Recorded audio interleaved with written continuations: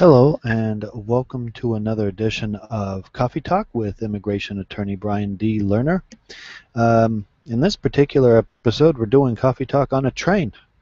I'm coming back from Seattle. So I'd like to talk a little bit about the perception people have when filling out immigration petitions and the reality as to what might happen if it's done wrong.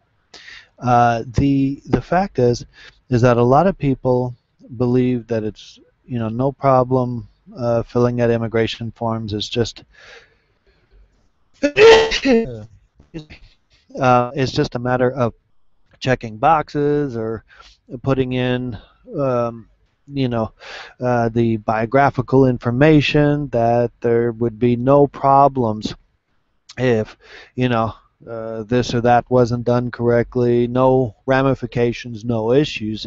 And I'm here to tell you that that's not the case.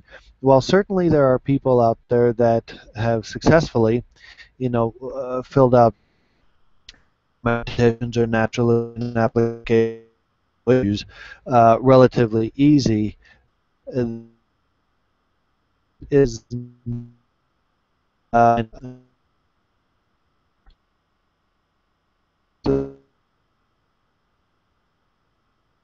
because people try to do it themselves. Now, rather than just telling you that it's better to get a professional to either do your naturalization or your adjustment or your base petition or myriad of other things.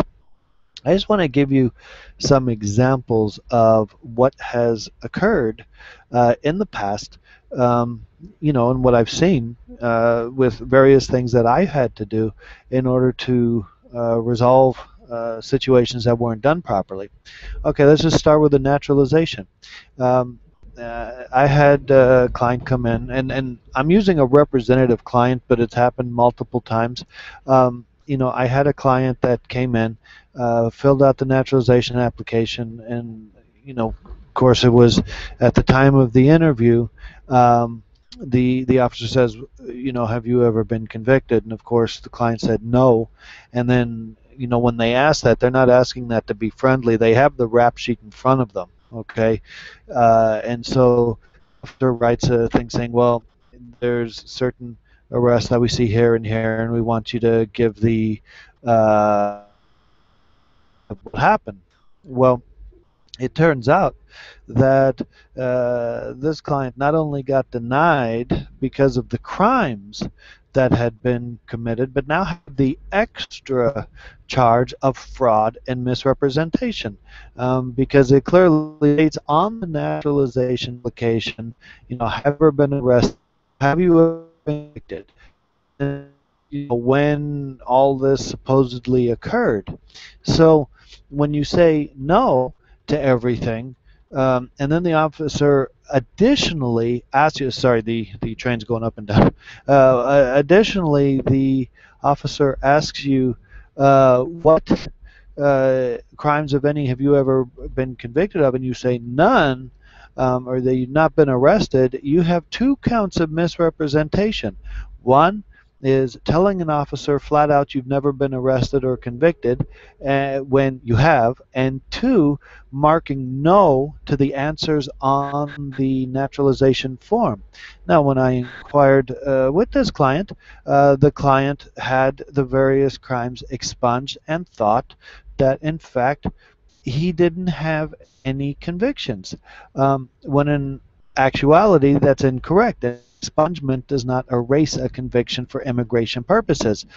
The sad part about it is that because the crimes were over 5 years old, that and were not considered aggravated felonies, that it would have been a very good chance of the naturalization going through in order to get this person a citizenship.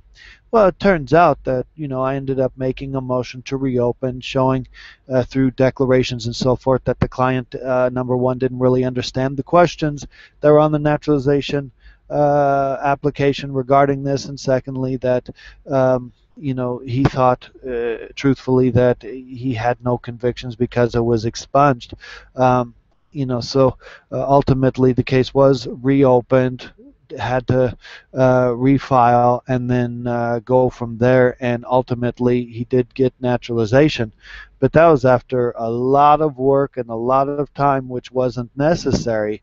So this is one example. And again, you can think of having an attorney do the naturalization application as insurance, okay, or the adjustment application as insurance, because you don't mark one little thing and it can go on and bite you in the rear later.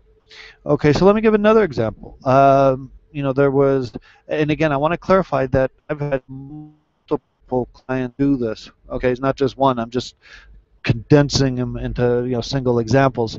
So, in this particular one, um, the person was trying to bring in his daughter. Okay, and it turns out that years later, or before, when he was petitioned, he did not mark that he had a daughter. Okay, and when I asked him why he didn't mark that, he said, well, he wasn't ready to bring her in, and first he has to establish himself, and then he has to get some money and so forth. And so later, when he had established himself and tried to petition her, they of course saw that in the original I-130 petition, and the I-130 is a relatively simple form, but in there he didn't list that he had any kids. So naturally, what they thought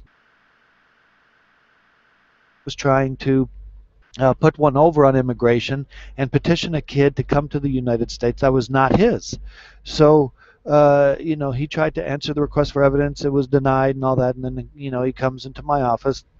And so, again, I had to do various motions to get it back on track to explain why it wasn't properly inputted in the first place. I got DNA tests from both this side and the side where the daughter was. Of course, I had to show legitimation. There was issues regarding even if he was the biological father, whether or not the petition would go through. So we, put all that through, and eventually, about 2 years later, it did come out. But that's 2 years of heartache. I mean, can you imagine not being together with your child for 2 years when, had you marked a simple little box and put the name of the child, it would have avoided all of this issues. So, these are a couple representative things that have happened over the years. The reality is that immigration is like a 100,000 piece puzzle, and you put one piece of the puzzle in, you have to see how it affects everything else. And for those people who do not know or do not have any idea, about the puzzle, they're only looking at one little piece. They just don't understand all the ramifications that can occur from not properly filling out a form, or perhaps in some of the documents I've seen, for example, some consular processing documents, the person just flat out admitted to smoking marijuana. And the whole case was denied, and there needs to be waivers done and all that. Of course, I'm not advocating to lie or misrepresent to immigration, but to flat out admit to a possession of marijuana when there's no conviction, no arrest, no anything, that certainly can cause a lot of problems.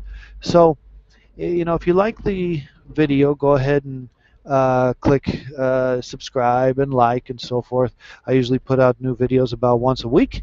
This particular one hopefully will get you to get a professional to help you with your immigration application, and more on the coming videos.